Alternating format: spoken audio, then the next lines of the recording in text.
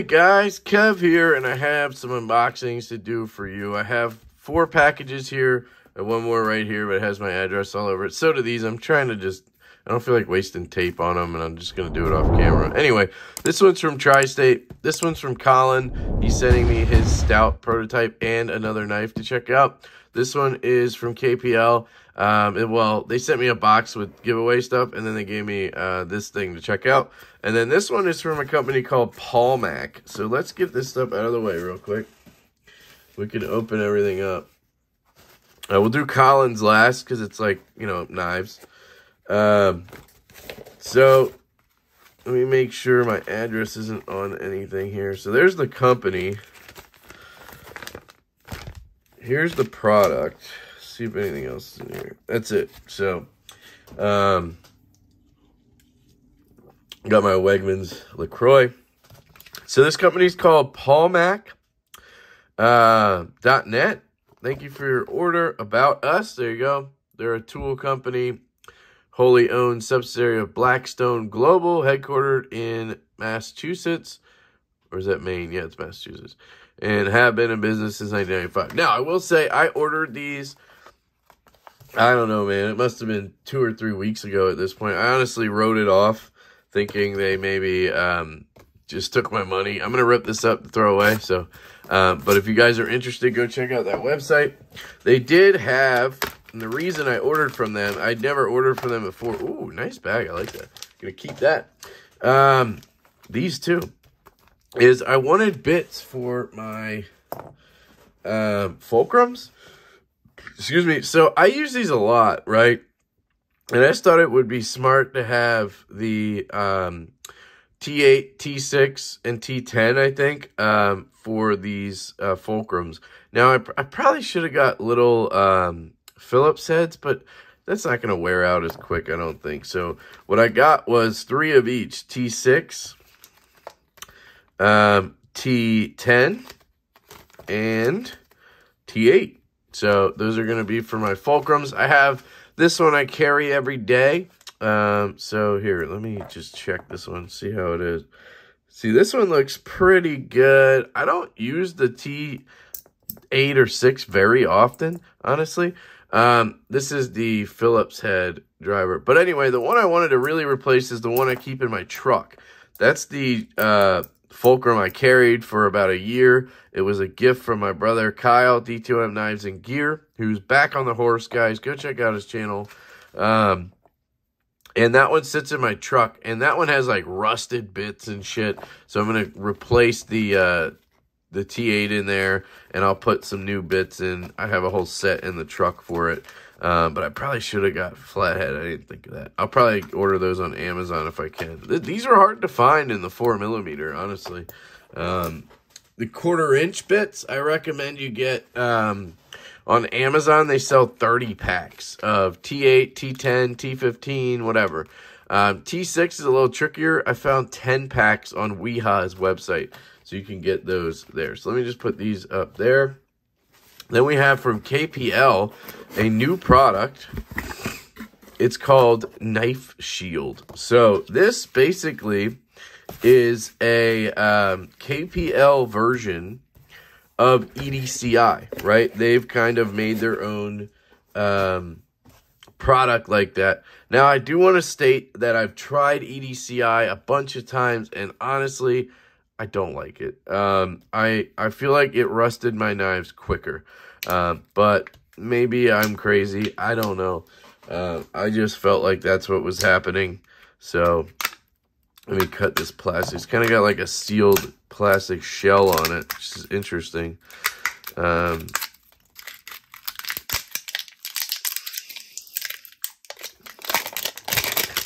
we go.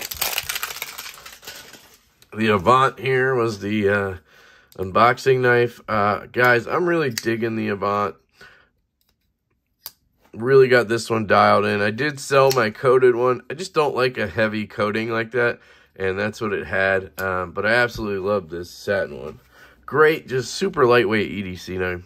KPL Knife Shield, knife protectant, food safe. That's the important thing right there, and rust preventative.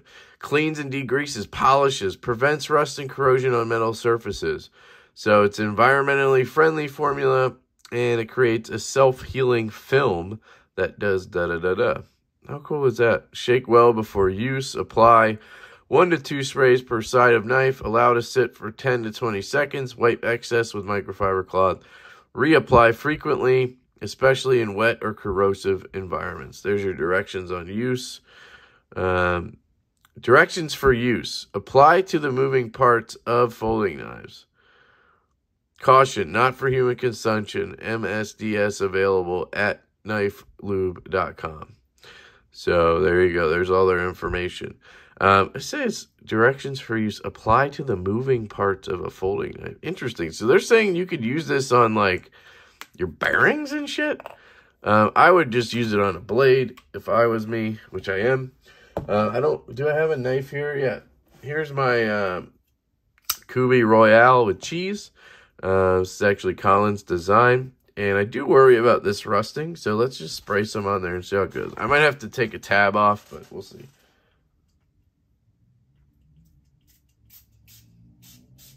There we go. We got some on both sides. Again, it's food safe and everything, so it should be fine. Said to leave it on there for like 10 seconds or something, right? Does have a little bit of a smell, but nothing like bad. And it doesn't smell like KPL or anything. I know some people don't like that. It's a very light smell. But this is cool because I've always tried to use EDCI, at least for a while. Here it is. And I honestly just hate it. So I haven't used it. It just sits over there in the corner. So this will be the new thing I use for that. I think this says it does more. This is just a corrosion inhibitor, cleaner protectant for knives. Well, I guess similar. This is saying it does other stuff too. So I'm actually excited to try this out. I can't tell you that it's good. I mean, I haven't used it yet. This is going to be my first time putting it on there. But essentially, it puts a film onto the knife blade so that I don't think you're supposed to like rub it down after. You just kind of like wipe it off. Don't go crazy because you don't want to remove everything. I'm just trying to clean some parts out here. Now, one thing I also did see about it is apparently it's really good on adhesive, like removing tape gunk and shit. So let's try to get some on a knife and go from there. So this package is from Tri-State EDC, and I started opening it, but then I realized what it was, and I thought I should do it on camera. So you guys all know Cole, the Tri-Stash, and now his wife, Kara, are making stickers, and that's awesome because I personally give away a lot of stickers. So one thing I wanted to kind of get a feel for is their newer, they say they do stickers with stronger backs, and this feels awesome. If they made this, that's awesome. That's exactly what I want. Nice, strong backing. Just feels more legit that way. I love this holographic stash. That's hilarious. Look, the colors are all matching here. Tri-State. And this is a little bit thicker as well, but this just feels like a card. Is it a sticker? It honestly just feels like it's a business card, but I think it is a sticker. This guy as well kind of feels like that. So it's really stiff backing, which is, you know, cool, I guess. This I really like as well. I'm loving these holographics. I am working on getting some from them. So there we go. And then we have a knife. We have a shirt that says, what? I don't know what this says. Okay, hang on. It says Spirit Ice Vice? Spirit Ice Vice. I don't know what that is, but then on this side it says got balls. So I do plan on wearing that on live streams. It is my size, 2XL. I think he did ask me at some point. I was like, what is it for? It's a Next Level tee. 100% cotton, which I prefer a blend because this is going to shrink and then not fit well. I'll just look fat, but that's okay. I'll still wear it for live streams if that happens. Got balls. How cool is that? Thank you, dude. I don't get the Spirit Ice Vice thing. Maybe I'm missing something, or maybe that's how you got free shirts or something. I don't know. But it doesn't matter to me. I love it. Thank you, dude. That's really cool. I'm going to put that here and try to keep these stickers out. I might have to move them, though, honestly. Let's just move them. Let's keep one up here. Keep those two there. This is, by the way, the Calsa, which is a Spyderco that sucks balls. And Cole has kind of like made it his channel mascot knife, and he has this dude riding it. It's pretty funny. It's kind of like his Shadow Ranger, if you know what I mean, if you watch my channel. These are all going to go into the sticker giveaway box. And let's see if we can't get some tape gunk up in here. Sorry, I had to restart because I showed his address and mine like an idiot. And I probably shouldn't do that. So yeah, Colin is loaning me a couple knives. A knife, sorry. And he sent me the prototype stout that he had. And I am going to send him the copper one as soon as Backpack B is done with his promotional video that he's making for it. I'm trying to get tape gunk on here so we can mess with the shield stuff. I'm trying to think, how do I get tape gunk on here? Just, there we go, just stab into some tape. Come on, baby, get some gunk on you. That hollow grind wants to get some gunk on it.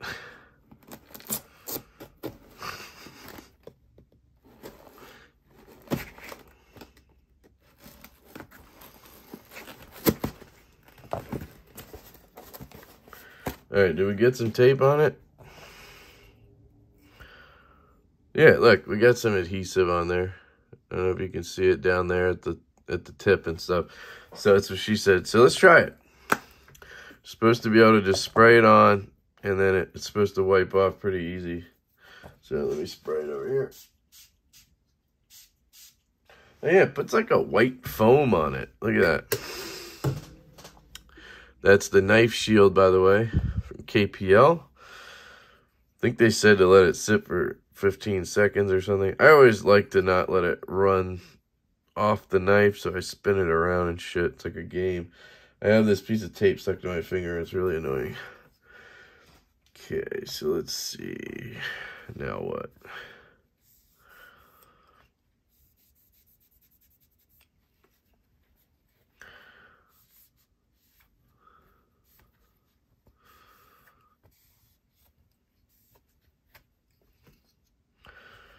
Still have the adhesive on there, so I'm not sure. Oh, wait.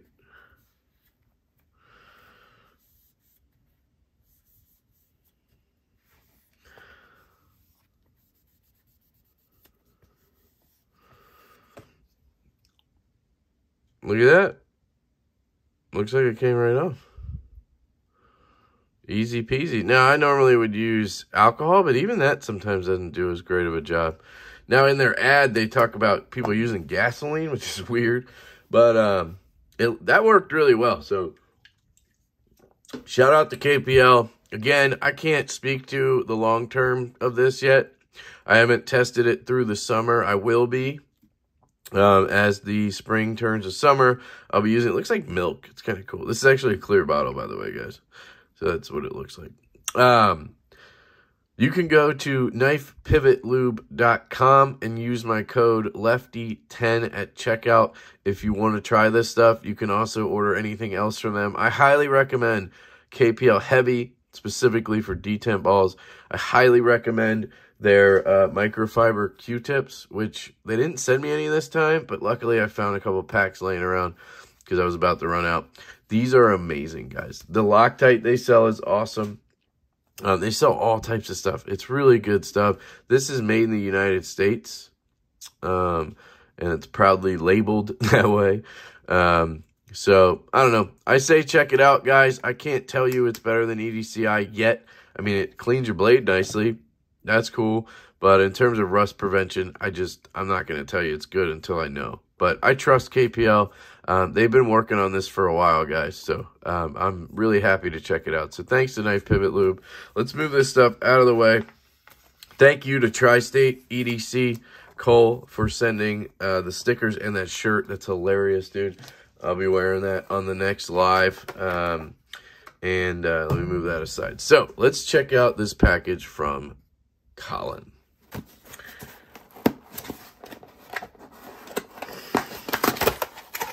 Oh, he used penis. God damn it. Penis everywhere. Okay, hold on.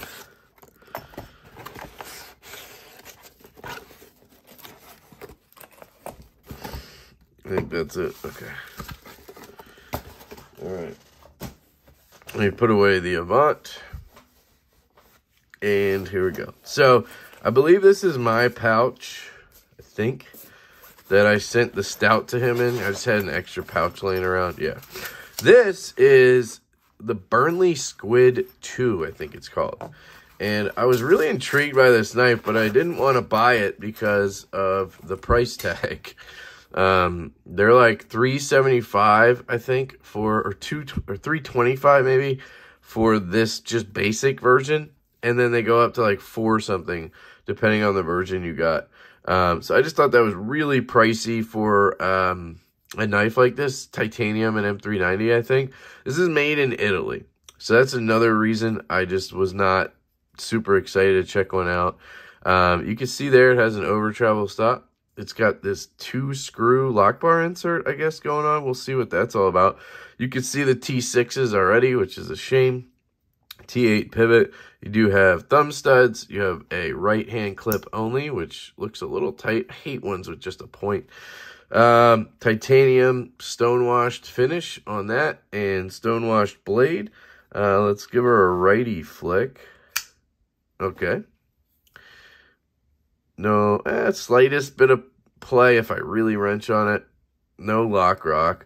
Now, he did take us apart and he put skiff bearings in there. That's my dude right there. This is a flat grind or saber grind. It feels, I don't know if that's just that might just be the super glue on my fingertips, honestly.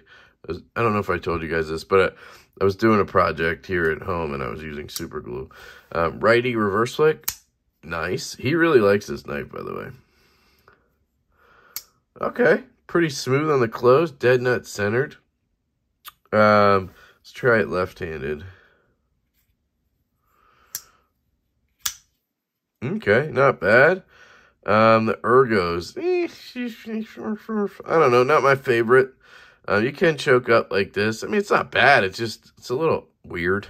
You can get back into this choily thing and grip it like that, I guess. It does feel a little bit thick, by the way. The edge here, the grind feels thick. Doesn't feel super slim. The detent brake is right here, and it's a heavy brake, guys.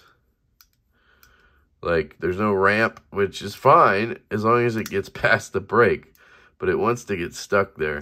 You just gotta push that. Lock bar's a little stiff, I guess, is the way to put it. Doesn't want to get past that. Lefty reverse flick. Yeah, works pretty well. Let me feel this detent out. Yeah, looks like he got a good one. That's the thing with Italian knives. You just never know what you're going to get. You might get a good one. You might not. The action feels pretty good. It's not like drop shut, but it's definitely smooth on the skiffs, and it's a smooth shaker, if you know what I mean. Can I flick it without being on the clip if I just do this? Yeah. Detent's light enough, or the way they have this over travel, maybe that has something to do with it, so you can put pressure on the lock bar. Wow, nice. Yeah, if we look inside here, I think he told me I could take it apart, but I don't know if I want to. At least not in this video. You can see, let's try to zoom in. There is a lock bar insert with what looks like a white ceramic ball. That's nice. Sure Burnley had something to do with that. And there's your insert screw 1 and 2. And yeah, that's just an over travel, but maybe it's acting as a somehow defending against lock bar pressure as well, because I feel like I can put my finger right there and it's not even, I don't even feel the detent. Yeah, it's not even stiffening up at all. That's nice. I like that system. Cool. Yeah, it's not bad at all. I do wish the edge was a little bit thinner, came down to a thinner edge, but it's going to be a good EDC knife, going to do what you need. You got there Squid 2, M390 Italy, Brnly. So, not a bad knife, guys. I actually dig it. Would I buy one? No, but it's, you know, it's just aesthetics-wise. I don't like knives that look like fish, and this obviously looks like a fish, squid, whatever you want to call it. So, yeah. I'm not a big spear point guy either. I like it sometimes, like the way Laconico does it, but a lot of times it looks like this, where it kind of just looks like a stub nose knife, you know? Not the biggest fan of that. So, yeah, this is a cool one. So that's the Squid 2. Put that in here. And then she's home. This is the Stout Prototype that I sent to Colin. Oh, yeah. Oh, yeah. Every time I handle this knife, I'm just like, wow, we did a great job. There's no play. There's no nothing. Think I put skiffs in here? No, I don't think I did. I think I left this one alone. And I mean, look how smooth that is, you know? So, I mean, it's not a guillotine on this one, but it's close. And we're dead centered. Yeah, that detent is money. Money, money, money. Forgot how much I love this knife. Just not having it for a few days, man. It's so freaking sweet. The edge is great. This is the one with the flat grind. This has the full machine satin, which, you know, we don't love. We're doing stone wash and black wash only on the production run. So those are going to be the options. Just figure if you're going to get this, you might as well just get a stone wash, right? It almost looks like one anyway. Yeah, dude, these are just awesome. They're really good. I'm proud of what we've done. Yeah, seriously, I'm proud of what we've accomplished so far. I really hope the pre-order goes well, and we get these guys out to you guys, get them out to market, you know what I mean? You can see lockup there is good. Bada boom. Plenty of room to access the lock bar. And she's basically dropping shut. Oh, yeah, the ergos on this bad boy. So, yeah, guys, April 9th is the pre-order. This one has the aluminum foil scales. The pre-order is on April 9th. You guys know this. I say it all the time now. And we can't wait. We really can't wait. 1 p.m. on April 9th on our website, divoknives.com. Check it out. You can sign up for the mailing list now if you like. And we're going to keep you informed, of course. So, yeah, let me know what you guys think. But, yeah, so that's the Divo Stout Prototype.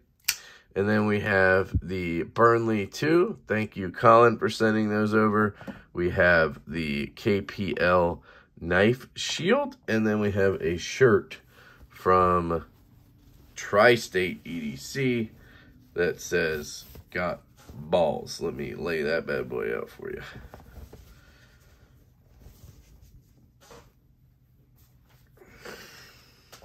Got balls, baby. So there we go.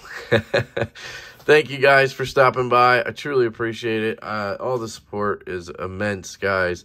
All of the Patreon patrons, the membership members, the people who come watch live streams, the people who watch and subscribe and view, just means a lot, guys. It truly does. I wish you guys all the best. I hope you have an absolutely fantastic day, and I will catch you later.